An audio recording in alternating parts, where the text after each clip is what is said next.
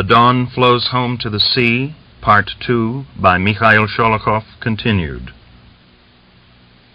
Well, he would hear no more. All the story was told. The day Griagor was due to go to the political department, he would clear out of the village, if necessary for a long time. Where to, he himself did not know, but he had firmly resolved to clear out. He had no desire either to die or to sit in prison. He had made his choice, but he did not want to talk about it prematurely to Aksenia. There was no point in poisoning her last few days with him.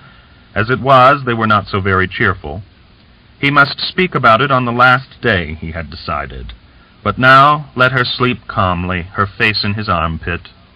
Frequently during those nights she said, "It's good for me to sleep under your wing." Well, let her sleep meantime. Poor wretch, she had no long time left in which to nestle against him. During the day, Griagor played with the children, then went wandering aimlessly through the village. In company he felt more cheerful. One day Prokhor proposed meeting at Nikita Melnikov's to drink with the other young Cossacks who had been their regimental comrades. Griagor flatly refused. He knew from the villagers' conversation that they were discontented with the grain requisitioning, and that there would inevitably be talk of this over the drinks. He did not wish to draw suspicion down on himself, and even when he chanced to meet acquaintances, he avoided talking about politics. He had had enough of politics.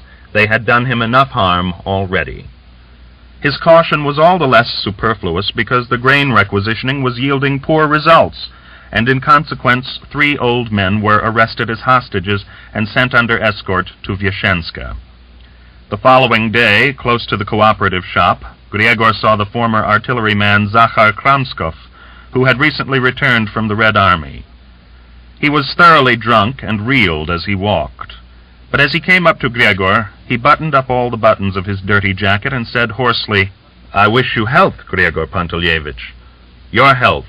Griagor shook the stocky and well-knit artilleryman's hefty fist. "Do you recognize me?" "Why, of course." "Do you remember how last year our battery saved you, close to Bukovskoy? Without us, your cavalry would have had a bad time. The Reds we bowled over that day, by hell. I was sighting for number 1 gun then." Zakhar beat his fist hollowly against his broad chest. Griagor looked furtively around. Some Cossacks standing a little way off were staring at them, listening to their conversation. The corners of Griagor's lips quivered, and he revealed his white, sturdy teeth in an angry snarl. "You're drunk," he said in an undertone, through his clenched teeth. "Go and sleep it off and don't talk so much." "No, I'm not drunk," the fuddled artilleryman shouted. "Or maybe I'm drunk with misery. I've come home, but it's not life you live here, but bloody hell. The Cossacks don't live any more, and there aren't any Cossacks. 1/2 a ton of grain they've requisitioned from me, and what do you call that? Did they sow it? That they have the right to take it away? Do they know what makes the grain grow?" He stared with senseless, bloodshot eyes, and suddenly, swaying, pawed Griagor, breathing heavy vodka fumes into his face. "Why are you wearing trousers without stripes? Have you signed up as a peasant? We won't let you, my dear old Griagor Pantelyevich. We've got to fight again. We'll say as we did last year, down with the commune, but hurrah for the Soviet regime." Griagor roughly pushed him away and muttered, "Go home, you drunken swine. Do you know what you're saying?" Kramskov thrust out one hand, spreading out the tobacco-stained fingers, and mumbled, "Excuse me if there's something wrong. Excuse me, but I'm speaking sincerely to you, as to my commander, as to my own father commander. We've got to fight." Griagor silently turned away and walked home across the square. The impression of this untimely meeting remained with him until evening. He recalled Kramskov's drunken shouts, the Cossacks' sympathetic silence and smiles, and thought, "But I must clear out quickly. No good will come of this." He was due to go to Vyeshenska on Saturday. Within 3 days he would have to leave his native village. But that was not to be. On Thursday night, he was already getting ready for sleep. Someone knocked violently at the door.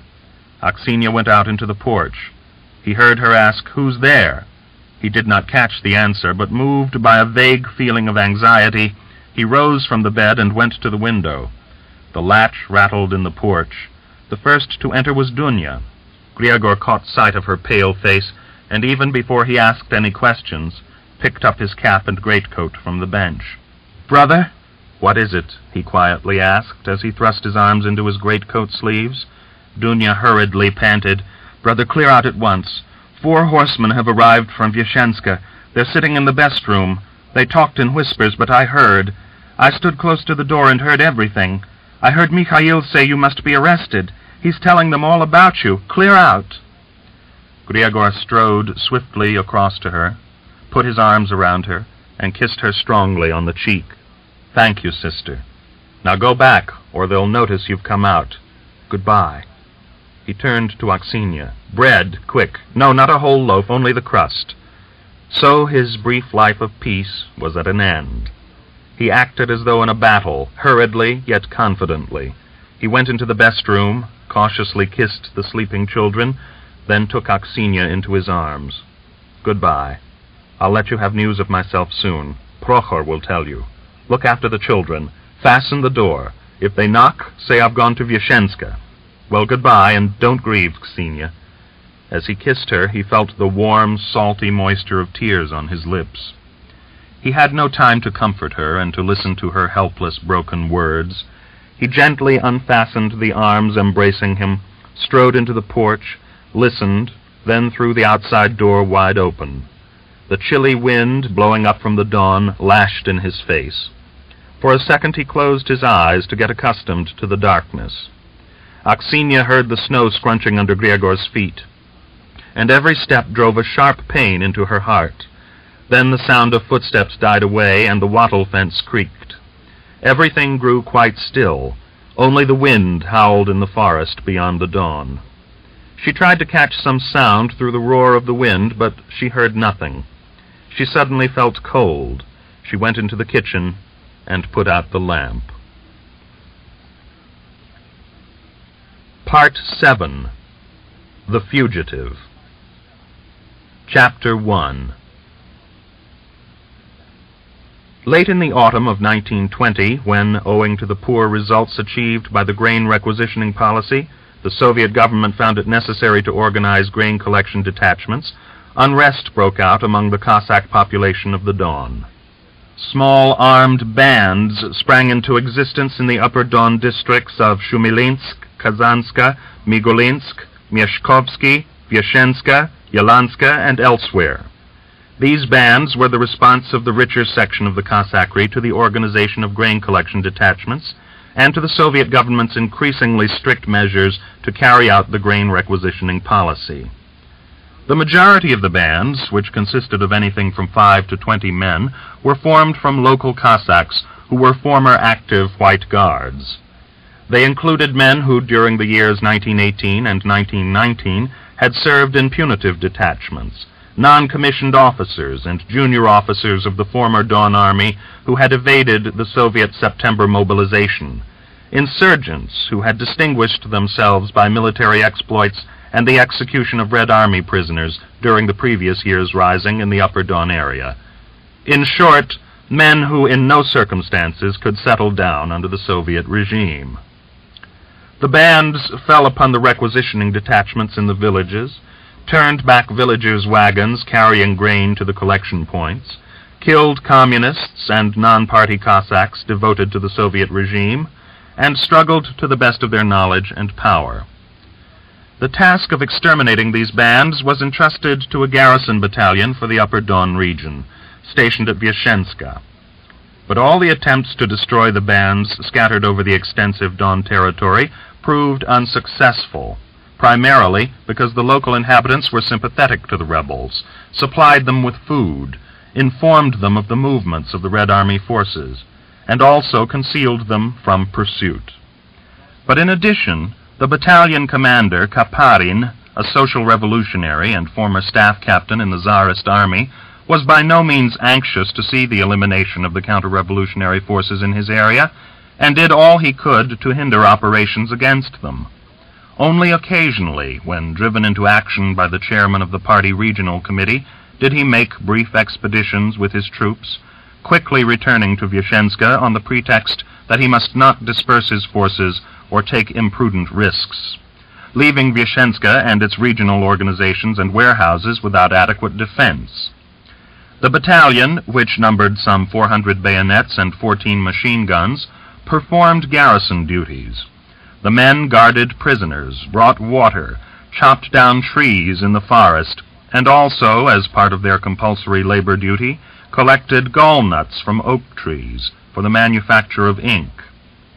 The battalion successfully supplied wood and ink to all the numerous regional organizations and offices. But meantime, the number of small insurgent bands in the area was growing alarmingly, and not until December, when a considerable rising broke out in the Baguchar county of Volyneige province, contiguous with the Upper Don region, was the timber-cutting and gall-nut collecting perforce brought to an end. By order of the army commander of the Don province, the battalion, consisting of 3 companies and a machine-gun section, was sent, with the garrison cavalry squadron, the 1st Battalion of the 12th Grain-Collecting Regiment, and 2 small local defense detachments to crush the rising. In a battle which was fought at the approaches to the village of Sukhoy Donets, the Vyazhenska squadron, commanded by Yakov Fomin, attacked the lines of insurgents on the flank, swept them away, put them to flight, and sabred some 170 men in the pursuit, while losing only 3 men. With few exceptions, every man in the squadron was a Cossack, a native of the Upper Don area. In this fight they were once more faithful to the age-old Cossack traditions. Despite the protests of the 2 communists in the squadron, after the battle almost half the men exchanged their old greatcoats and padded jackets for good sheepskins taken from the dead insurgents. A few days after the rising had been suppressed, the squadron was recalled to Kazanska. Here Fomin rested from the burdens of military life, amusing himself to the best of his ability. An incorrigible woman-chaser, a merry and sociable Cossack, he disappeared night after night, returning to his quarters only a little before dawn. When his men, with whom their commander was on familiar terms, saw Fomin in the street of an evening, with his boots brilliantly polished, they exchanged knowing winks and remarked, "Well, so our stallion is off to the mares again. Now he won't come out till dawn." Unknown to the squadron's commissar and political instructor, Fomin was in the habit of visiting the quarters of certain Cossacks with whom he was on good terms whenever they passed him the word that vodka was plentiful and a carousal was on the way. These visits occurred quite frequently, but soon the dashing commander grew bored and moody and almost entirely forgot his recent ways of finding amusement. He no longer cleaned his elegant leg boots so diligently of an evening, and did not bother to shave every day. He still occasionally dropped in for a drink at the quarters of fellow villagers in the squadron, but he did not take any great part in the conversation. The change in Fomin's behavior coincided with a report which he received from Vyazhenska. The political department of the Don Cheka briefly informed him that at Mikhailovka, in the neighboring Ust-Medveditsa area, a garrison battalion with its commander Vakulin had revolted. Vakulin happened to be a regimental comrade and friend of Fomin's. At one time they had served together in the insurgent Mironov Corps, and together they had piled their arms when that force was surrounded by the Budyonny cavalry. The friendly relations between Fomin and Vakulin had never been broken off, and only a little time before, at the beginning of September, Vakulin had visited Vyazhenska. Even then he had ground his teeth and complained to his old friend about the domination of the commissars, who are ruining the farmers with their grain requisitioning and leading the country to perdition.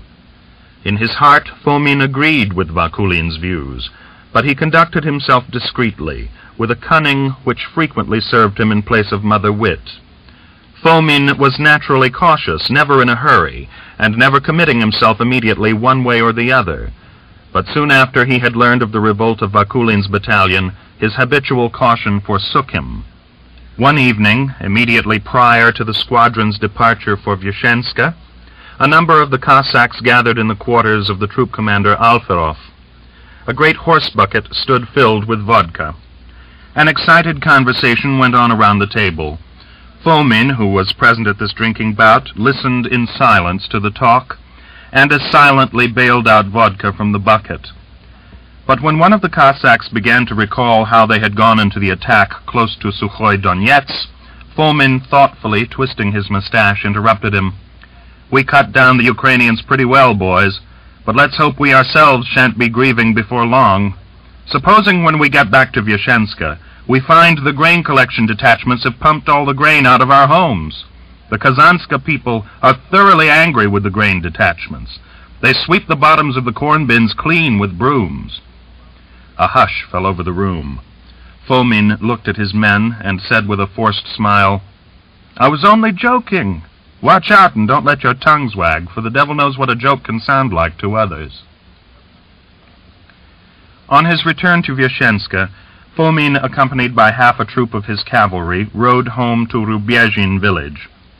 He did not ride right into his yard, but dismounted at the gate, flung the rein to one of his men, and strode into the hut. He nodded coldly to his wife, made a low bow to his mother, and respectfully shook her hand, then embraced his children.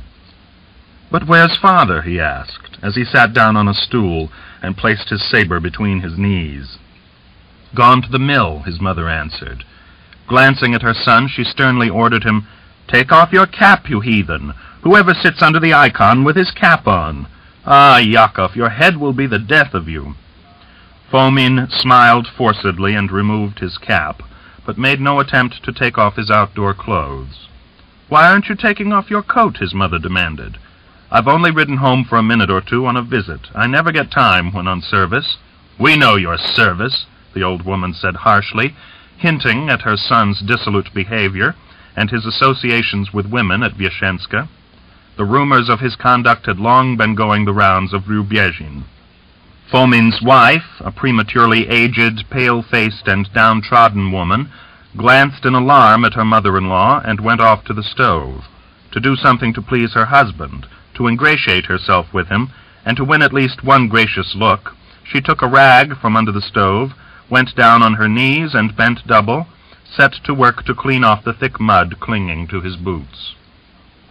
"What fine boots you've got, Yasha. But they're very muddy. I'll get them clean for you. I'll clean them till they shine," she whispered almost inaudibly, not raising her head, crawling on her knees round her husband's feet.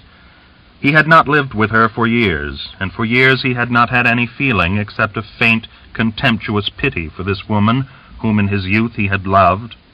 But she had gone on loving him and forgave him everything, secretly hoping that he would come back to her sooner or later.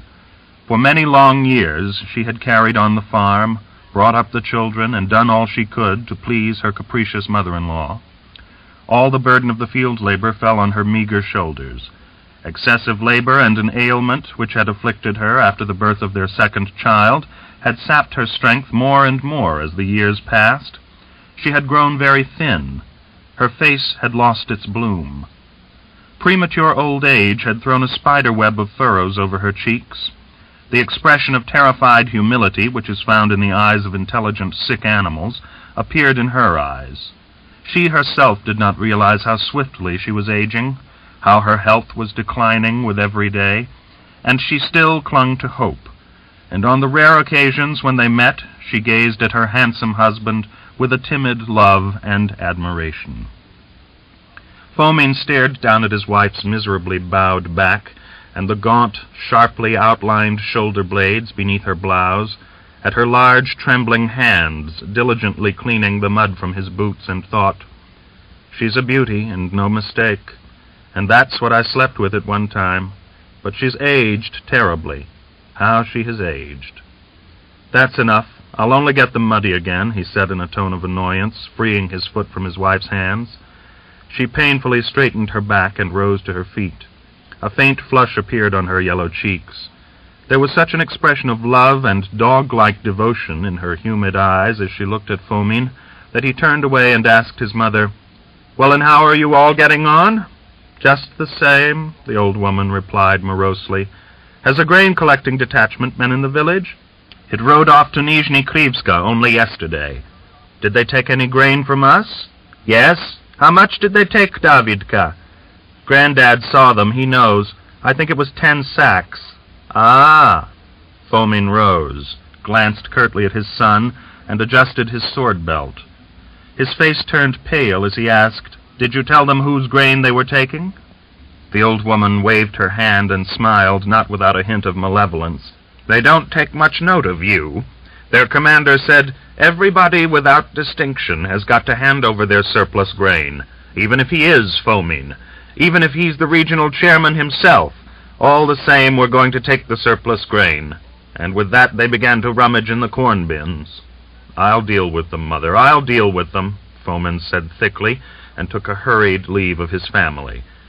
After this visit to his home, he began discreetly to ascertain the feeling of the men in his squadron, and was easily enough convinced that the majority of them were dissatisfied with the grain requisitioning policy. Their wives and near and distant relations from the various villages and districts came on visits to them, and told of how the grain-collecting detachments were carrying out searches, and were collecting all the grain, leaving only enough for seed and food. As a result, at a garrison meeting held in Bazki at the end of January, men of the squadron openly interrupted a speech by the regional military commissar Shakhayev. Shouts came from their ranks, "Call off the requisitioning detachments. It's time to finish taking our grain. Down with the requisitioning commissars." In reply, the Red Army men of the garrison company shouted, "Counter-revolutionaries, break up those swine and send them to different regiments." The meeting was long and stormy. One of the few communists in the garrison said anxiously to Fomin, "You must say something, Comrade Fomin. Look at the game your squadron men are playing." Fomin smiled beneath his mustache. "But I'm a non-party man. Do you think they'll pay any attention to me?" He did not break his silence and left the meeting long before it ended. He went out together with the battalion commander, Kaparin. On the way to Vyazhenska, they fell to talking about the situation which had arisen, and very quickly found a common language. A week later, during a talk in Fomin's quarters, Kaparin told him frankly, "Either we act now, or we shall never act. Get that clear, Yakov Yefimovitch? We must take advantage of the opportunity. It's a very suitable moment. The Cossacks will support us. You have great authority throughout the region. The people will never be in a more favorable mood. Why are you silent? Make up your mind." "What have I got to make up my mind about?" Fomin slowly pronounced, drawling his words and looking from under his brows. "The question's already decided. Only we must work out a plan to be sure everything goes smoothly, so that there won't be any mess-up. Let's talk about that." The suspicious friendship between Fomin and Kaparin did not go unnoticed.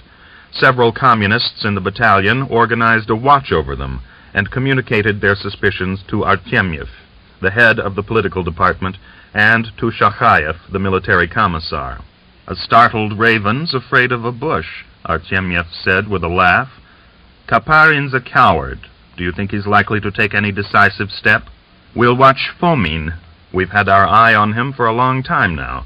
Only it's doubtful whether Fomin himself will dare to do anything. It's all your imagination," he concluded decisively. But it was now rather late to watch Fomin, for the conspirators had already come to an understanding. The rising was fixed to begin on March 12th at 8 in the morning.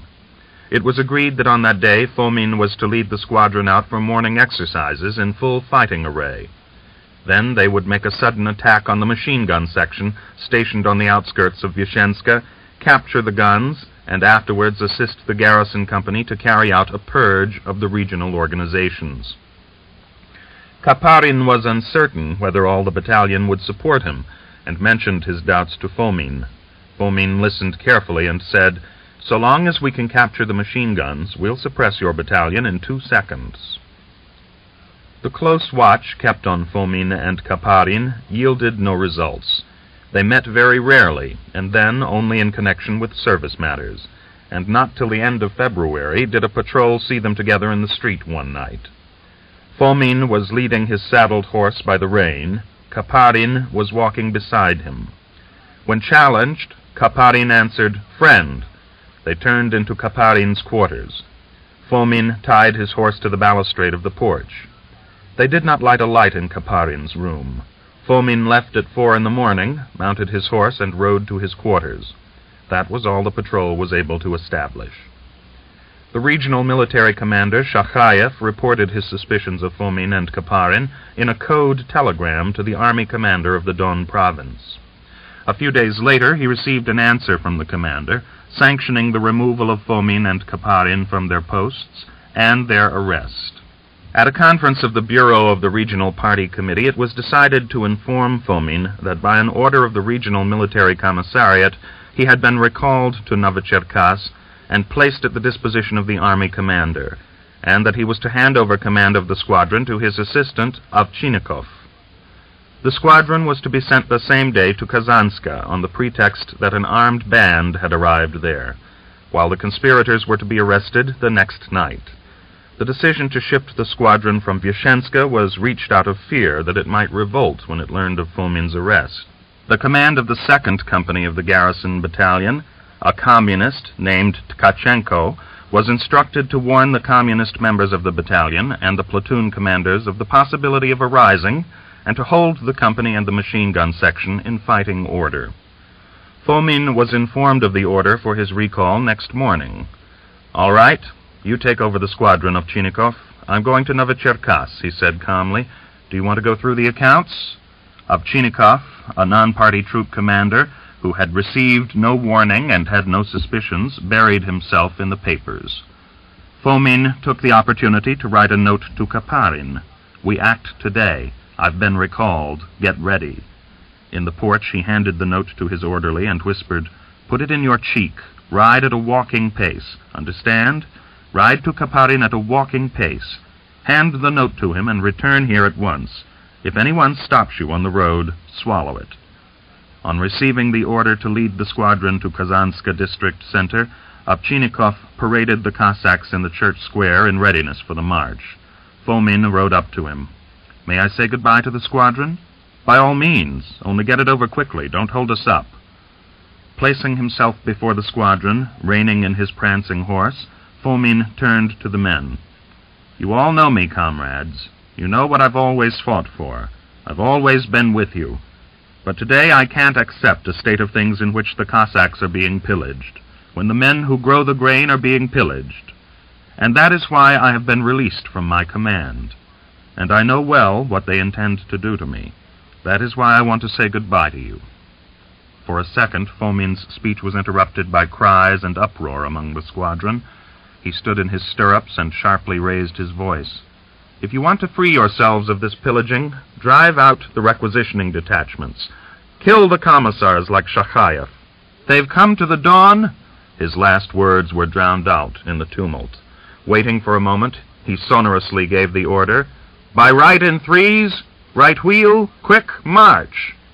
The squadron obediently carried out the command. Dumbfounded by this turn, Ovchinnikov rode up to Fomin and demanded, "Where are you going, Comrade Fomin?" Without turning his head, Fomin jestingly answered, "Just for a ride round the church." Only then did Ovchinnikov take in the significance of all that had been occurring during those last few minutes. He rode his horse out of the file, being followed by the political instructor, the vice-commissar, and one man. Fomin noticed that they were missing only when they had gone a couple of 100 paces. Turning his horse, he shouted, "Ovchinnikov, halt!" The 4 riders spurred their mounts out of their easy trot into a gallop. Clumps of half-melting snow went flying in all directions from the horses' hoofs. Fomin gave the command, "Weapons at the ready! Capture Ovchinnikov! First troop, after them!" A ragged volley of shots rang out. The 16 men of the first troop dashed off in pursuit. Meantime, Fomin split the rest of the squadron into 2 groups. He sent one group, under Chumakov, the commander of the 3rd troop, to disarm the machine gun section, and himself led the rest towards the spot where the garrison company was stationed on the northern outskirts of the village, in large stables. Firing in the air and waving their sabers, the 1st insurgent group galloped along the main street.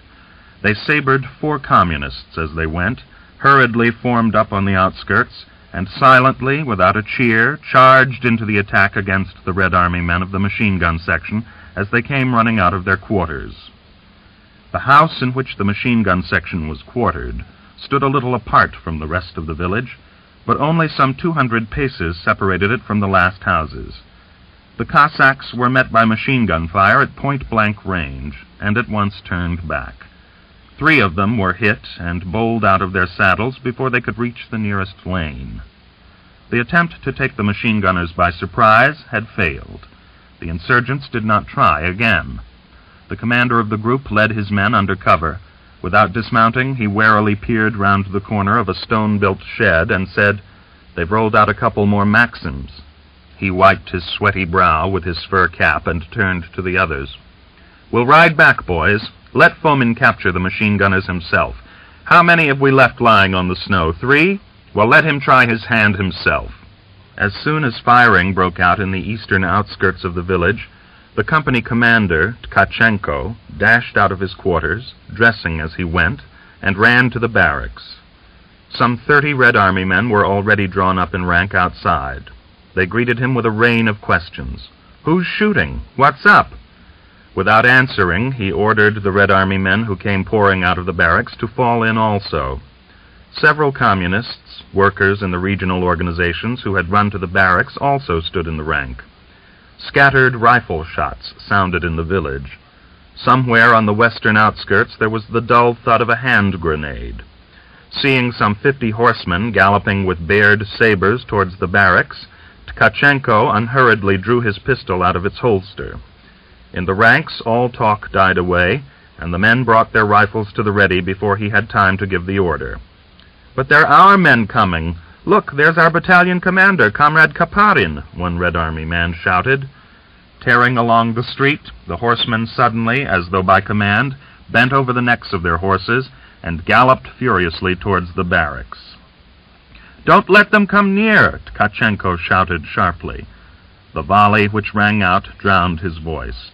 When the riders were still 100 paces away from the serried rank of Red Army men, 4 flew out of their saddles, and the others scattered in disorder and turned back.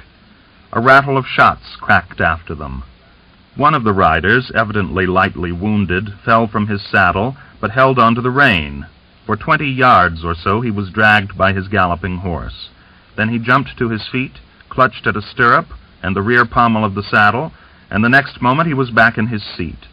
Pulling furiously on the reins, he turned his horse sharply as it galloped and vanished down the nearest lane. The men of the first troop vainly pursued Ovchinnikov and returned to the village. A search for the Commissar Shakhayev was also fruitless. He was neither in the deserted military commissariat nor in his quarters. The moment he heard the sound of firing, he rushed down to the Don, crossed over on the ice into the forest, thence to the village of Bazki, and the next day he was in Ust-Hapiersk district, a good 40 miles from Vyazhenska. The majority of the leading regional officials managed to get away in time, nor was it safe to search for them, as the Red Army men of the machine-gun section had advanced with hand machine guns to the center of Vyazhenska and had covered all the streets leading to the main square. The men of the squadron abandoned the search, dropped down to the Don, and rode to the church square, where they had been taken over by Fomin. Soon all the men were assembled. They again fell in. Fomin gave orders for guards to be set, and for the others to go to their quarters, but to keep their horses saddled. Fomin, Kaparin, and the troop commanders took counsel together in one of the houses on the outskirts. "Everything's lost," Kaparin exclaimed in despair, dropping impotently on a bench. "Yes, we haven't captured the district center, so we shan't be able to hold out here," Fomin said quietly. "We must ride round the region, Yakov Yefimovitch. What's the point of our getting frightened now? In any case, we shan't die before we're dead. We'll raise the Cossacks, and then the district center will be ours," Chumakov proposed. Fomin stared at him without speaking and turned to Kaparin. "Feeling down in the mouth, Your Excellency? Stop sniveling. You may as well be hanged for a sheep as a lamb. We've begun together, now let's carry on together. What do you think? Should we withdraw from Vyazhenska or try again?" Chumakov said sharply, "Let others try. I'm not going to face a machine gun. That's a hopeless game." "I'm not asking you. You shut up." Fomin glanced at Chumakov, who turned his eyes away. After a moment, Kaparin said, "Yes, of course, it's senseless to try a second time now. They've got the superiority in weapons. They've got 14 machine guns, and we haven't one. And they've got more men. We must retire and organize the Cossacks in a rising. While the Reds are being sent reinforcements, the whole region will be in the grip of the revolt. That's our only hope. There's no other." After a long silence, Fomin said, "Well, we'll have to decide on that. Troop commanders, immediately check up on the equipment and find out how many cartridges each man has. Give the strict order that not a single cartridge is to be wasted. The first man who disobeys, I'll saber myself. Tell the men that." He was silent for a moment, then angrily banged his enormous fist down on the table. Those damned machine guns. "And it's all your fault, Chumakov. If we'd managed to capture even 4 of them. Now, of course, they'll drive us out of the place. Well, dismiss. We'll spend the night in Vyashenska, if we're not driven out, and at dawn we'll advance into the region." The night passed quietly. At one end of Vyashenska were the men of the insurgent squadron, at the other the garrison battalion with the communists and young communists who had joined it. Only 2 blocks of houses separated the enemies, but neither side dared to make a night attack. Next morning the squadron abandoned the village without a fight and made off in a southeasterly direction. Chapter 2. For 3 weeks after Griagor had left home, he lived in the village of Verkhny Krivoy in Yalanska district, staying with a Cossack acquaintance who had been his regimental comrade. Then he moved on to the village of Gorbatovsky, where he lived for more than a month with a distant relative of Aksinya's. For days on end he remained in the best room, going out into the yard only at night. But this life was as bad as being in prison. He was downcast, oppressed by his inactivity. He was almost irresistibly drawn homeward, to his children, to Aksinya. Frequently, during his sleepless nights, he put on his greatcoat, firmly resolved to go back to Tatarsk. But each time he changed his mind and took off his coat again, throwing himself with a groan face downward on the bed. This existence was trying him beyond endurance. The master, his host, who was Aksinya's great-uncle, sympathized with him, but he could not keep such a lodger forever. One evening after supper, Griagor, who had gone to his room, overheard the mistress asking in a voice thin with hatred, "And when is all this to end?" "All what? What are you talking about?" the master answered in his deep voice. "When are we going to get rid of this idle guzzler? Hold your tongue." "I won't.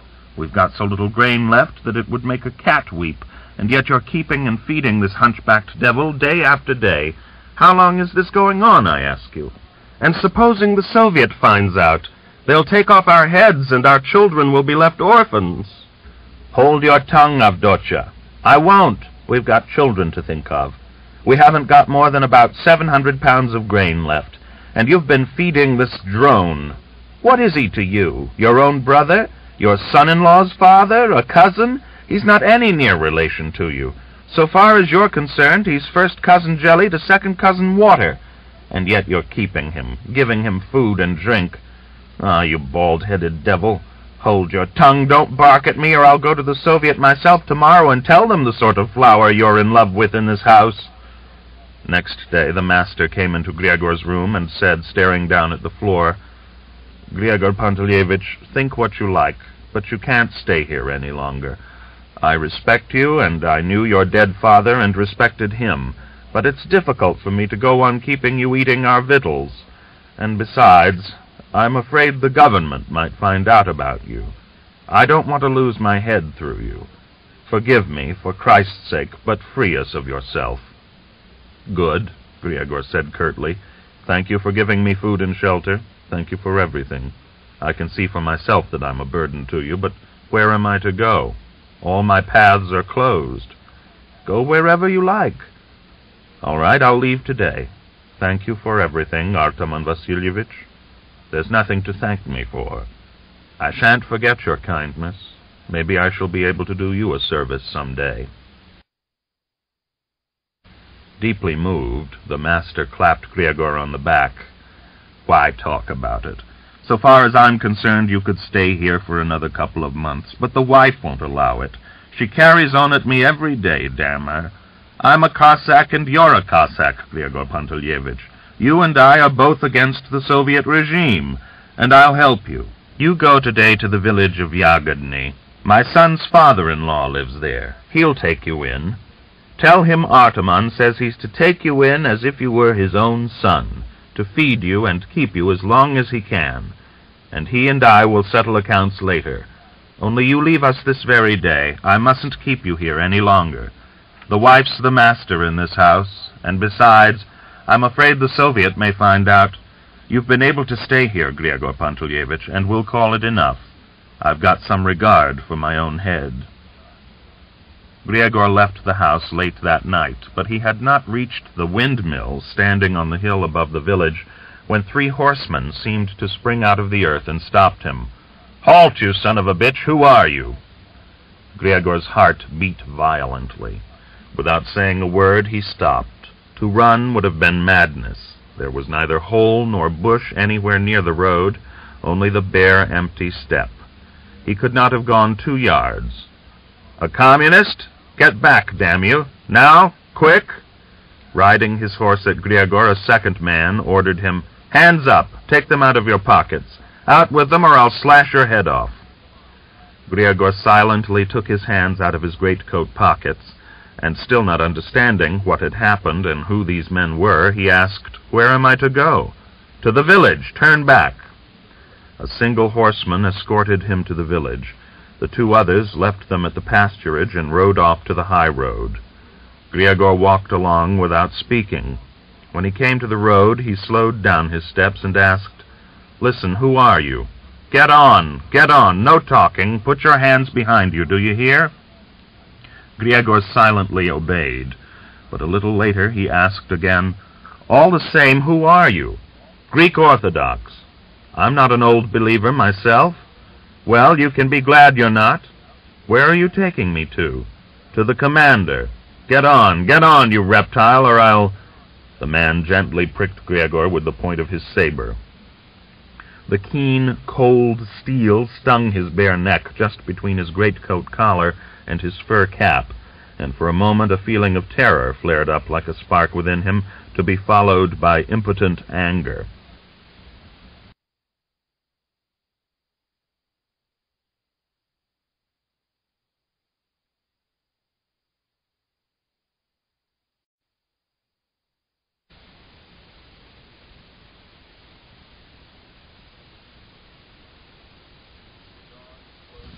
The Dawn Flows Home to the Sea, Part 2, by Mikhail Sholokhov, continued. The keen, cold steel stung his bare neck just between his greatcoat collar and his fur cap, and for a moment a feeling of terror flared up like a spark within him, to be followed by impotent anger. Turning up his collar, half swinging round to glance at his convoy, he said through his teeth, "Don't play the fool, do you hear? Otherwise I may get that thing away from you.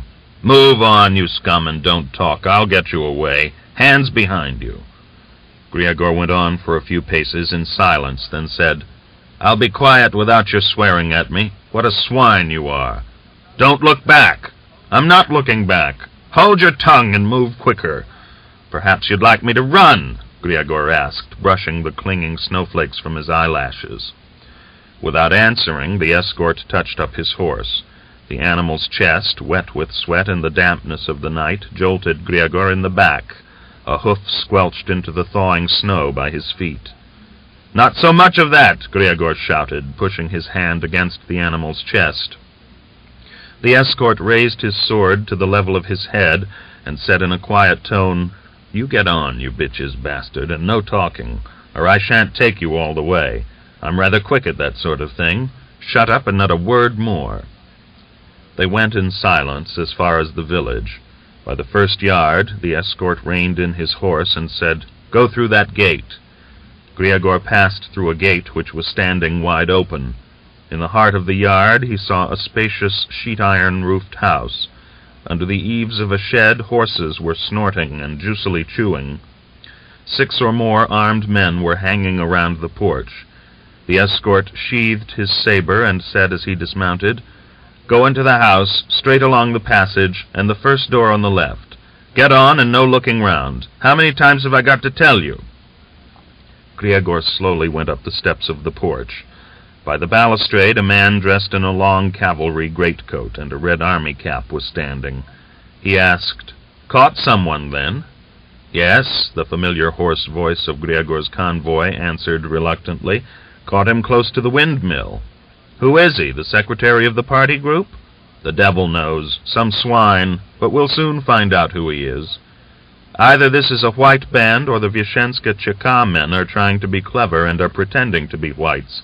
I'm caught like any mug," Griagor thought, deliberately hanging back in the porch, trying to collect his thoughts. The first man he saw when he opened the door was Fomin. He was sitting at a table surrounded by a number of men dressed in military uniforms, all of them strangers to Griagor. Greatcoats and sheepskins were flung in a disorderly heap on the bed, carbines were piled by the bench, and on the bench itself was a mixed array of sabers, bandoliers, saddlebags, and wallets. The men, the greatcoats, the equipment, all gave off the strong scent of horses' sweat. Griagor removed his fur cap and quietly said, "Hello." "Myelyukov. Well, in very truth, the steppe is broad, but the road is narrow. So fate has brought us together again.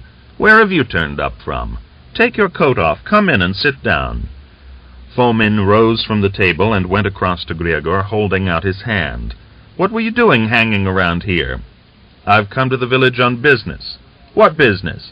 It's rather a long way for you to come." Fomin stared at Griagor inquisitively. "Tell the truth. You were in hiding here, weren't you?" "That's the whole truth," Griagor answered, smiling forcedly. "But where did my lads get hold of you?" "Outside the village." "Where were you going?" "I was following my nose." Fomin again stared closely into Griagor's eyes and smiled.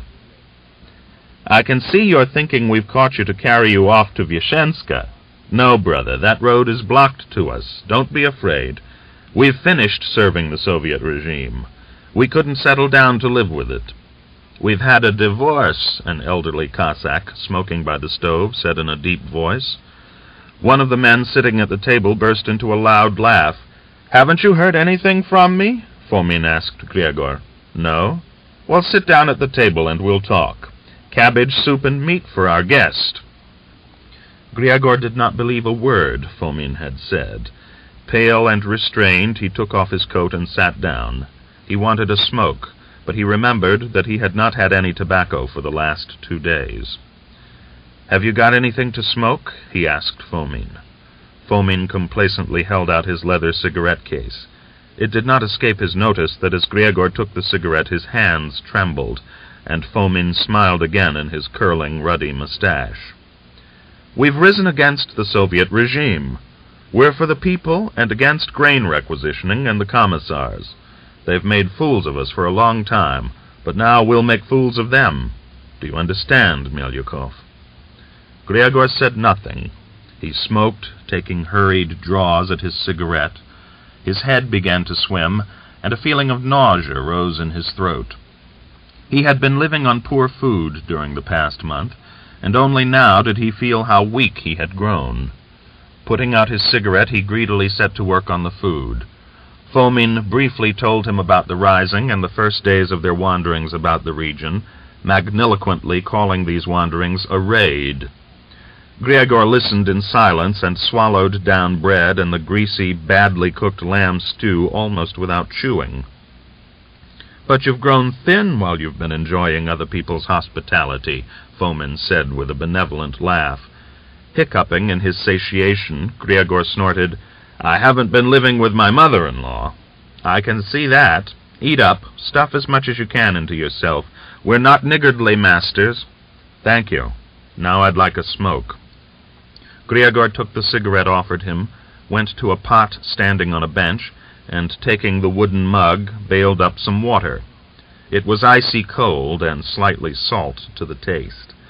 Fuddled by his heavy meal, he greedily drank 2 large mugfuls of water, then began to enjoy his cigarette. "The Cossacks aren't making us too welcome," Fomin continued his story, seating himself beside Griegor. "They were badly shaken up during the rising last year. Still, we've got some volunteers. About 40 men have joined us, but that isn't what we're after. What we're after is to raise the whole region, and for the neighboring regions, Khapiersk and Ust-Medveditsa, to help us too. And then we'll have a heart-to-heart talk with the Soviet regime." A noisy conversation was going on at the table. While Griegor listened to Fomin, he furtively examined his companions. Not one familiar face. He still did not believe Fomin, but thought he was being cunning, and he discreetly held his peace. But he could not remain silent all the time. "If you're serious in what you say, Comrade Fomin, what is it you want? To start a new war?" he asked, trying to resist the drowsiness which was overcoming him. "I've already told you about that." "You want to change the government?" "Yes." "And what sort do you want to put in its place?" "Our own Cossack government." "A government of Ottomans?" "Well, we'll wait a bit before we talk about the Ottomans. The government the people choose is the one we'll set up. But that isn't an urgent question. My job is to destroy the commissars and communists, and Kaparin, my chief of staff, will tell you all about the government. He's my brains where that question's concerned. He's a brainy man and educated."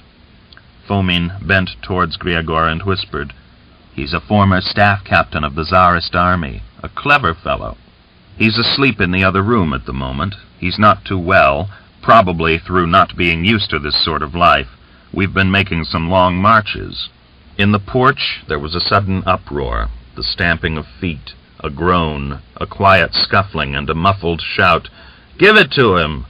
The talk at the table immediately died away. Fomin looked expectantly at the door. It was flung open. A billowing white cloud of vapor poured into the room. Driven forward by a resounding blow on the back, a tall, bare-headed man in a quilted khaki jacket and gray felt boots took several impetuous, stumbling paces and struck his shoulder hard against the ledge of the stove. From the porch came a cheerful shout before the door was slammed. "Here's one more for you!" Fomin rose and adjusted the belt around his tunic. "Who are you?" he asked authoritatively. Panting, the man in the quilted jacket passed his hand over his hair, tried to wriggle his shoulders, and frowned with pain. He had been struck on the spine with something heavy, probably a rifle butt. "Can't you speak? Have you lost your tongue? Who are you?" I asked. "A Red Army soldier." "From what force?" "The 12th Grain Requisitioning Regiment." "Aha! This is a find," one of the men sitting at the table declared with a smile. Fomin continued the examination. "What were you doing here?" "We were trying to hold. We were sent—" "Of course. How many of you were there in the village?" 14. "Where are the others?" The Red Army man did not answer. He had difficulty in opening his lips. A bubbling noise came from his throat. A thin stream of blood flowed out of the left corner of his mouth and over his chin. He wiped his lips with his hands, looked at his palm, and wiped it on his trousers. "That's your swine," he said in a gurgling voice, swallowing his blood. "They've injured my lungs." "Never you fear, we'll get you well," a stocky Cossack said jestingly, rising from the table and winking at the others. "Where are the rest of you?" Fomin asked again. "Gone to Yelanska with the baggage train." "And where are you from? In what district were you born?" The man looked at Fomin with feverishly glittering blue eyes, spat out a clot of blood onto the floor, and answered in a clear, resonant bass, "Pskov province." "We've heard of that place," Fomin said with a sneer. "You've come a long way for other people's grain, my lad." "Well, talk no more. What are we to do with you, eh?" "You must release me." "You're a simple sort, my lad. But maybe we will release you. What do you say, boys?" Laughing in his mustache, Fomin turned to the men sitting at the table. Griegor, who had been watching closely, saw quiet, understanding smiles on the brown, weather-beaten faces. "He can serve with us for a couple of months, and then we'll let him go home to his wife," one of the men said. "Maybe you will serve with us?" Fomin asked, vainly trying to hide his smile. "We'll give you a horse and saddle, and instead of your felt boots, you shall have new leg boots with shaped calves. Your commanders don't fit you out very well. Do you call that footwear? There's a thaw outside, and you're going about in felt boots.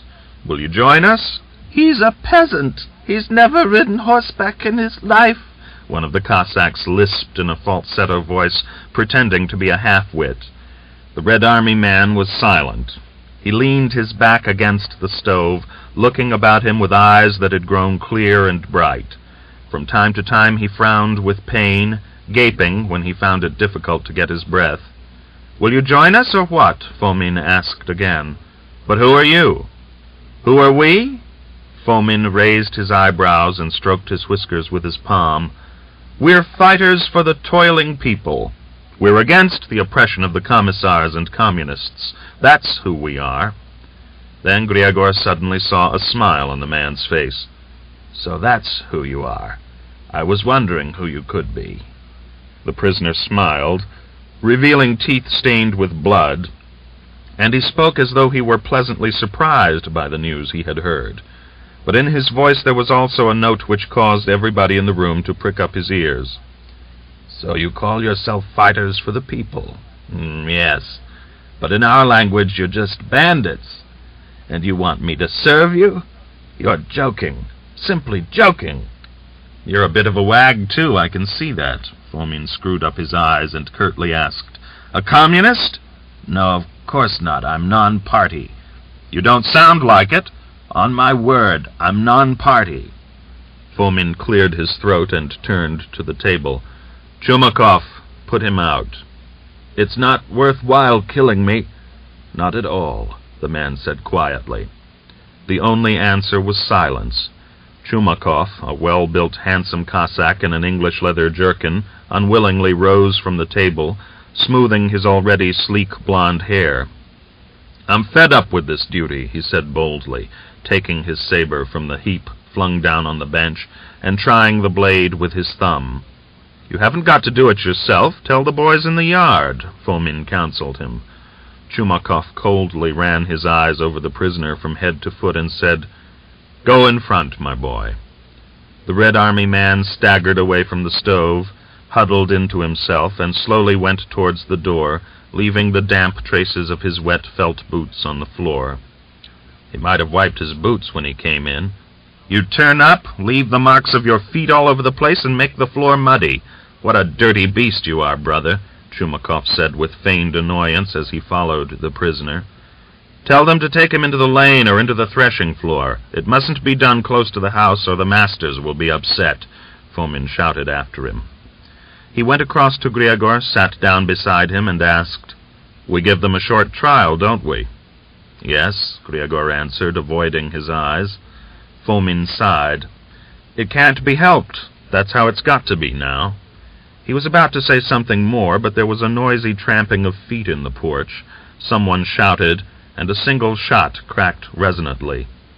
"May the devil torment them out there," Fomin exclaimed in an angry tone. One of the men sitting at the table jumped up and kicked the door open. "What's happening out there?" he shouted into the darkness. Chumakov came in and excitedly reported, "He proved to be quite smart. What a devil for you! He jumped from the top step and ran. I had to waste a cartridge on him. The boys outside are finishing him off. Tell them to drag him out of the yard into the lane." "I've told them already, Yakov Yefimych." The room was quiet for a moment. Then someone asked, stifling a yawn, "What's the weather like, Chumakov? Is it clearing up?" "It's cloudy. If it rains, it'll wash the last snow away." "But what do you want it to rain for?" "I don't want it to. I've no desire to go squelching through mire." Griagor went to the bed and picked up his cap. "Where are you going?" Fomin asked. "To get a breath of air." He went out on the porch. The moon was shining dimly through clouds. The spacious yard, the roofs of the sheds, the summits of the poplars, the horses standing covered with horsecloths at the hitching posts, were all illumined with the translucent dove-blue light of midnight. Several yards from the porch lay the Red Army man, his head in a faintly gleaming puddle of thaw water.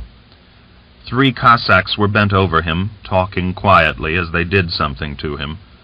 "He's still breathing, by God," one of them said in a vexed tone. "What did you kill him like that for, you clumsy devil? I told you to aim at his head." "Ah, you unsalted soup." A hoarse-voiced Cossack, the same man who had brought in Griagor, answered, "He'll peg out. He'll give one belch and peg out. But lift his head up. I can't get the coat off anyhow. Lift him by the hair. That's right. And now hold him." Griagor heard the splash of water. One of the men standing over the prisoner straightened up. The hoarse-voiced Cossack, who was squatting down, grunted as he pulled the quilted jacket off the body. A moment or two later he said, "I've got a light hand, and that's why he didn't snuff out at once. When I was at home, if we happened to be slaughtering a boar—" "Hold him up! Don't let him drop! Oh, damn it. As I was saying, I'd start to slaughter the boar, and I'd slash him right across the throat. I'd drive the knife right into his neck, and even then the damned animal would get up and walk about the yard, and he'd go on walking for quite a long time after. Streaming with blood he'd be, but he'd still go on living. So I must have a light hand. Well, drop him. Is he still breathing? You don't say. Yet my saber split his skull almost to his brain." The third man spread out the dead man's jacket over his outstretched arm and said, "We've stained the left side with blood. It's sticking to my hands. Plah, the filth!" "It'll wipe off. It isn't grease," the hoarse-voiced man said, and squatted down again. "It'll wipe off, or wash off at any rate. It isn't serious." "Now what are you going to do? Thinking of taking his trousers off, too?" the first Cossack asked discontentedly. The hoarse-voiced man sharply answered, "If you're in a hurry or want to go to the horses, we'll manage here without you. We can't let good things go begging." Griagor turned on his heel and went back into the house. Fomin welcomed him with a swift, appraising glance and rose. "Let's go into the other room and talk. There's too much of a row going on here," he proposed. The spacious, warmly heated room stank of mice and hemp seed. A small man in a khaki tunic was sleeping stretched out on the bed. His thin hair was disheveled and sprinkled with fluff and tiny feathers. He lay with his cheek pressed against the ticking of a dirty pillow. The lamp hanging from the ceiling lit up his pale, long, unshaven face. Fomin awakened him and said, "Get up, Kaparin. We've got a guest. This is Griagor Melyukov, a friend and a former company commander." Kaparin hung his legs over the edge of the bed, wiped his face with his sleeve, and got up. He shook Griagor's hand, making a slight bow. "Very pleased to meet you. I'm Staff Captain Kaparin." Fomin affably pushed a chair across to Griagor and seated himself on a chest. He must have realized from Griagor's face that the murder of the prisoner had had a depressing effect on him, for he said, "You mustn't think we treat all our prisoners so sternly. That fellow was a member of a grain-collecting detachment, and we're not going to let such men go, or commissars either. But we spare others. Yesterday we captured 3 militiamen. We took their horses, saddles, and equipment, and set them free. There's no point in killing them." Griagor was silent. His hands resting on his knees, he was thinking his own thoughts, and he heard Fomin's voice as though in his sleep. "And so we're fighting, as you can see," Fomin went on. "But we think we'll raise the Cossacks all the same. The Soviet regime must die. By all the signs, there's war going on everywhere. Everywhere there are risings. In Siberia, and in the Ukraine, and even at Petrograd. The whole of the fleet has revolted in that fortress. What's it called?" "Kronstadt," Kaparin prompted him. Griagor raised his head, looked at Fomin with vacant, apparently unseeing eyes, and shifted his gaze to Kaparin. "Have a smoke." Fomin held out his cigarette case. "Well, and so Petrograd has been captured, and they're getting near Moscow. There's the same tune being played everywhere, and there's no reason why we should be dozing. We'll raise the Cossacks, sweep away the Soviet regime, and if the cadets give us any support, then our affairs will go well. Let their educated people set up a government, and we'll help them." He was silent for a moment, then asked, "What do you think, Melyukov? If the cadets drive hard from the Black Sea and we unite with them, They'll give us credit for the fact that we were the first to rise in the rear of the Reds, won't they? Kaparin says of course they will. For instance, surely they won't hold it against me that I led the 28th Regiment away from the front in 1918 and served the Soviet government for a couple of years? So that's what you're aiming at. You're a fool, but a cunning one, thought Griagor, involuntarily smiling. Fomin awaited his answer. Evidently he was seriously concerned with this problem. Griagor reluctantly said, "That's a long story." Of course, Fomin willingly agreed. "We shall see better later. But now we must act. We must smash the communists in their rear. In any case, we shan't allow them to live. They've put their infantry in wagons and are thinking of chasing after us. Let them try. While cavalry is being sent to their aid, we'll turn the entire region upside down." Griagor again gazed down at his feet, thinking. Kaparin excused himself and lay down on the bed. "I get very tired. We make such mad marches and get little sleep," he said, smiling faintly. "It's time we went to bed, too." Fomin rose and dropped his heavy hand on Griagor's shoulder. "You were wise, Melyukov, to listen to my advice that day in Vyazhenska. If you hadn't hidden, they'd have been on your tail. You'd have been lying now in Vyazhenska, and your nails would have been rotting. I can see that as plain as a pikestaff. Well, what have you decided? Speak up, and then let's get to bed." "What am I to speak about?" "Will you join us, or what? You can't spend all your life hiding in other people's houses." Griagor had been expecting this question. Now he must make his choice. To go on wandering from village to village, living a hungry, homeless life and succumbing to a numb longing until the master betrayed him to the authorities, or to go to the political department and submit, or to join Fomin. And he made his choice. For the first time that evening he looked straight into Fomin's face and said, twisting his lips into a smile, "I've got as much choice as the hero has in the fairy story. Ride to the left and you'll lose your horse, ride to the right and you'll be killed. I've got 3 roads, and not one of them goes my way. You make your choice without any telling of fairy stories. We'll tell the fairy stories after. I've got nowhere to go, so I've chosen already. Well, I'll join your band." Fomin knitted his brow discontentedly and bit his mustache. "You drop that word. Why call it a band? That's what the communists call us. But it's not for you to use the word. We're simply men who have revolted against the regime, short and clear." His dissatisfaction was only momentary. He was obviously delighted with Griagor's decision and could not conceal the fact. Animatedly rubbing his hands, he said, "That's one more for our regiment. Do you hear, staff captain? We'll give you a troop, Melyukov, or if you don't want to command a troop, you can be on the staff with Kaparin. I'll let you have my own horse. I've got a spare mount." Chapter 3. Towards dawn, a light frost set in. The puddles were filmed with dove-blue ice. The snow turned rough and crunched resonantly. The horses' hoofs left uncertain, crumbling, round imprints on the granular snowy pall, and where the previous day's thaw had eaten at the snow, the bare earth with the dead last year's grass nestling against it was only slightly marked by the hoofs and gave way with a faint crack. Fomin's band drew up in a column outside the village. Far off along the road, the 6 horsemen of the advance reconnaissance patrol were occasionally to be seen. "There's my army," Fomin said with a smile, riding up to Griagor. "We could smash the devil himself with such lads."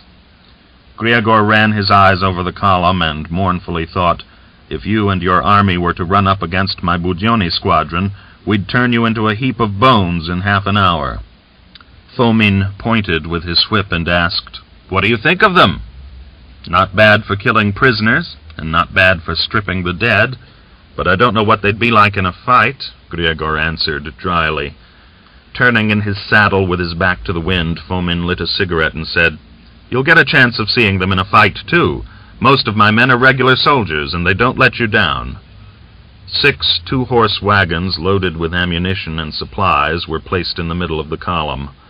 Fomin galloped to the front and gave the order to advance. On the rise he rode up to Griagor again and asked, "Well, how's my horse? To your liking?" "He's a good horse." They rode along for some time in silence, stirrup to stirrup. Then Griagor asked, "Are you thinking of going through Tatarsk? Wanting to see your people?" "I'd like to visit them." "We may. At the moment I'm thinking of turning towards the Chira, to jolt and shake up the Cossacks a bit." But the Cossacks were not very willing to be shaken up. Griagor became convinced of that in his first few days with the band. When they occupied a village or district center, Fomin gave orders for a citizens' meeting to be held. Usually he himself did the speaking, but sometimes Kaparin took his place. They ordered the Cossacks to arms, talked of the burdens which had been laid on grain growers by the Soviet regime, of the final ruin which will inevitably result if the Soviet government isn't overthrown. Fomin spoke not so grammatically and coherently as Kaparin, but more expansively, and in a language which the Cossacks understood. He usually ended his speech with set, memorized phrases. "From today on, we free you from grain requisitioning. Don't cart any more grain to the collection points. It's time to stop feeding the communist drones. They've grown fat on your grain. But that foreign domination has ended. You are free people. Arm yourselves and support our regime. Hurrah, Cossacks!" The Cossacks stared down at the ground and were morosely silent, but the women gave rein to their tongues. Venomous questions and shouts came from their massed ranks. "Your regime sounds all right, but have you brought us any soap? Where do you keep your government, in your saddlebags? But whose grain are you living on? I suppose you'll be going from yard to yard to beg in a minute. They've got swords. They'll start cutting off the chickens' heads without asking permission. It's all very well telling us not to cart our grain, but you're here today and tomorrow there'll be no finding you even with hounds, while we'll have to answer for it. We won't let you have our husbands. You do your own fighting." And much else did the women shout in their great obduracy, for during the years of war they had grown fanatical in all their behavior, were afraid of a new war, and clung to their husbands with the obstinacy of despair. Fomin listened unconcernedly to their incoherent shouts. He knew their value. He waited until there was silence and turned to the Cossacks, and then they answered briefly and soberly, "Don't oppress us, Comrade Fomin. We've had enough of fighting. We've tried it. We rose in 1919. We haven't got anything to revolt with, and there's no point in it. We haven't any need for it at the moment. It's getting near time for sowing and not fighting." One day someone shouted from the back of the crowd, "You're talking sweetly enough now, but where were you in 1919 when we did rise? You've thought better of it rather late, Fomin." Griagor saw Fomin's face change, but the commander retained control of himself and made no answer. During the first week, Fomin generally listened quite calmly to the Cossacks' objections at the meetings, and to their curt refusal to support his actions. Even the women's shouts and curses did not upset his equanimity. "All right, we'll get them," he said arrogantly, smiling in his mustache. But when he became convinced that the great mass of the Cossack population was not friendly towards him, he completely changed in his attitude to those who spoke at the meetings, and now he talked without dismounting from his horse, and did not so much argue as threaten. But the result was the same. The Cossacks on whom he had counted for support listened to him in silence, and as silently began to disperse. At one of the villages, after Fomin had spoken, a Cossack widow made a speech in answer. A big woman, corpulent and large-boned, she spoke in an almost masculine voice, and swung her arms violently like a man. Her broad, heavily pockmarked face was expressive of angry determination. Her large, thick, pouting lips were continually twisted in a contemptuous sneer. Pointing her swollen red hand in the direction of Fomin, who was sitting stonily in his saddle, she seemed almost to spit out the venomous words. "What are you causing trouble here for? Where do you want to drive our Cossacks to? Into what hole? Hasn't this accursed war widowed enough of our women? Hasn't it orphaned enough of our children? Are you calling down new woes on our heads? And who is this Tsar liberator that's turned up from the village of Rubyezhin? You should put your own house in order and make an end to your own ruin, and then you could teach us how to live, and what regime to accept and what not. For in your own home, your own wife can't get free of the collar. We know that very well. But you've fluffed up your mustache and are riding about on a horse, upsetting the people. Yet on your own farm, if the wind didn't hold your hut up, it would have fallen down long ago. A fine teacher you are. What are you silent for, you knob? Is it lies I'm telling?" A quiet laugh ran through the crowd. It rustled like a wind and died away. Fomin's left hand, lying on the saddle-bow, slowly fingered the reins. His face darkened with restrained anger, but he remained silent, trying to think of a dignified way out of his awkward position. "And what is this government of yours that you call on us to support it?" the widow continued energetically, working herself up into a rage.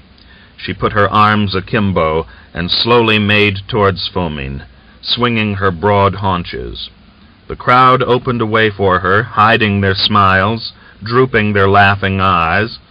They cleared a ring as though for a dance, jostling one another. "Your regime won't remain one moment on the earth after you're gone," the widow said in her low, deep voice. "It drags after you and never lives more than an hour in any one spot. Today on your horse and tomorrow on your belly in the mud. That's who you are. And your regime's the same." Fomin violently kicked his heels into his horse's sides and rode the animal into the crowd. The people fell back in all directions. Only the widow was left in the middle of a great ring. She had seen many things in her time, and so she stared calmly at the snarling teeth of Fomin's horse, at Fomin's white, infuriated face. Riding his horse at her, he raised his whip high above her head. "Hold your mouth, you speckled carrion! What are you carrying on agitation here for?" Held high by the rein, the horse's muzzle, with its bared teeth, hung right above the fearless woman's head. A pale green clot of foam flew from the bit and fell on her kerchief, and from it to her cheek. She swept it away with her hand and fell back a step. "So, you can speak and we mustn't," she shouted, gazing at Fomin with dilated, furiously glittering eyes. Fomin did not strike her. Shaking his whip, he roared, "You Bolshevik infection! I'll thrash all the stupidity out of you. I'll give orders for your skirt to be pulled up over your head and for you to be beaten with ramrods. Then you'll grow wise in less than no time." The widow fell back another couple of steps, and unexpectedly turning her back on Fomin, stooped to the ground and threw up the back edge of her skirt. "Haven't you ever seen anything like that before, Annika the warrior?" she shouted, and, straightening up with amazing agility, she again turned to face Fomin. "Me? Whip me? You haven't got a ring in your snout!" Fomin spat furiously and drew on the reins, holding in his backstepping horse. "Shut your mouth, you foalless mare! Are you so glad you've got so much meat to your carcass?" he said in a loud voice, and turned his horse round, vainly trying to look stern. A muffled, stifled laughter ran through the crowd. To save his commander's insulted honor, one of Fomin's men ran up to the widow, swinging the butt of his carbine. But a healthy-looking Cossack, a couple of heads taller than he, shielded the woman with his own broad shoulders and quietly but promisingly said, "None of that." 3 other villagers also swiftly came up and pushed the widow back. One of them, a youngster with bristling hair, whispered to the Fomin man, "What are you swinging your rifle for, eh? It's easy enough to kill a woman. You go and show your pluck out in the fields. We can all be brave in the backyards." Fomin rode off at a walking pace to the fence, then stood in his stirrups. "Cossacks, think it over well," he cried, addressing the slowly dispersing crowd. "We're asking you decently enough now, but we'll be back in a week, and then we'll talk in a different language." For some reason his mood had changed to one of merriment, and laughing, holding in his prancing horse, he shouted, "We're not cowards. You can't frighten us with women's arses. We've seen them pock-marked, and with all sorts of other marks. We'll come back, and if none of you joins our detachments voluntarily, We shall mobilize all the young Cossacks by force. Understand that? We haven't got time to cuddle you and gaze into your eyes." Laughter and animated conversation arose among the crowd, which had halted for a moment. Still smiling, Fomin gave the order, "To horse!" Livid with suppressed laughter, Gregor rode off to his troop. Extended along the miry road, the Fomin detachment rode over the top of the rise, and the inhospitable village was concealed from sight. But Gregor still smiled from time to time as he thought, "It's a good thing we Cossacks like our fun. Jokes are more frequent guests with us than sorrow, and God grant that it may always be so. For if life were all serious, I'd have hanged myself long ago."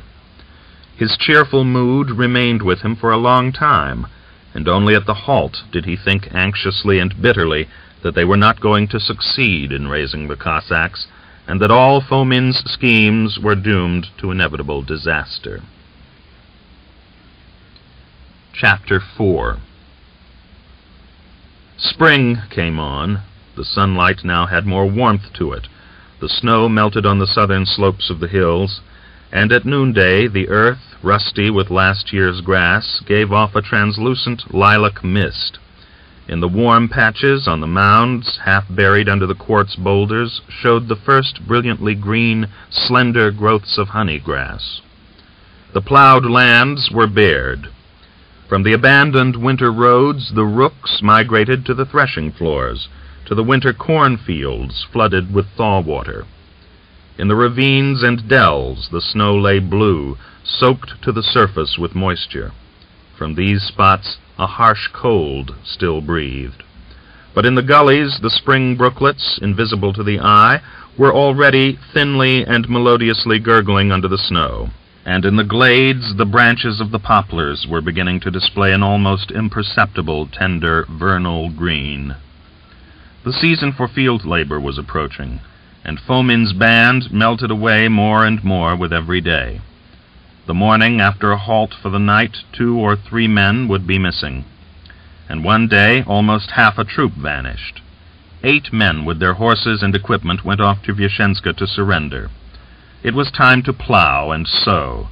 The earth was calling, drawing the Cossacks to work, and, convinced that the struggle was useless, many of Fomin's men secretly deserted from the band and rode off to their homes. There remained only the wild men who could not return in any case, men whose crimes against the Soviet regime were too great for them to hope for pardon. But the first day of April, Fomin had not more than 86 sabers under his command. Gregor still remained with the band. He lacked the courage to go home. He was firmly convinced that Fomin's cause was lost, and that sooner or later the band would be broken up. He knew that at the first serious clash with any regular Red Army cavalry, they would be smashed to the last man. Yet he remained under Fomin, secretly hoping to hang on somehow until the summer, and then seize a couple of the best horses in the detachment, gallop at night to Tatarsk, and thence with Aksinya to the south. The Don steppe was broad, spacious. There were many lonely tracks and expanses in it. In summertime all the roads were open, and shelter could be found everywhere. He thought to abandon the horses somewhere, to make his way with Aksinya on foot to the Kuban, to the Caucasian foothills, far from their native spots, and live there through the troublous times. There was no other way out, it seemed to him. On Kaparin's advice, Fomin decided to cross to the left bank of the Don before the ice broke up. On the confines of the Hapersk region, where there were many forests, he hoped to lie concealed from pursuit if necessary. The band crossed the Don above the village of Rybny. In places where the current ran swiftly, the ice had already been carried away. Under the bright April sun, the water glittered as though covered with silvery scales. But where the winter track had been built up, rising a couple of feet above the level of the ice, the Don stood immovable.